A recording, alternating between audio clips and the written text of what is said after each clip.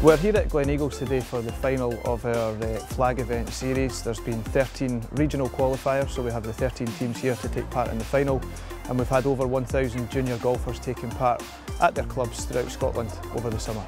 We've also had the privilege of delivering these events in partnership with the Paul Lawrie Foundation, Junior Golf Scotland and the Gallacher Foundation.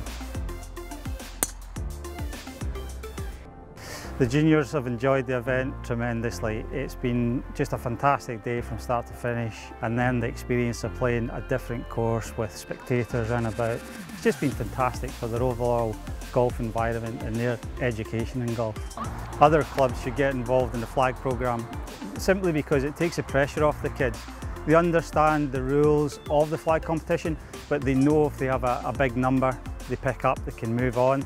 And then when they come here, as I've already said, you know, it's just fantastic. They just smiles all day long. Stalin Golf Club.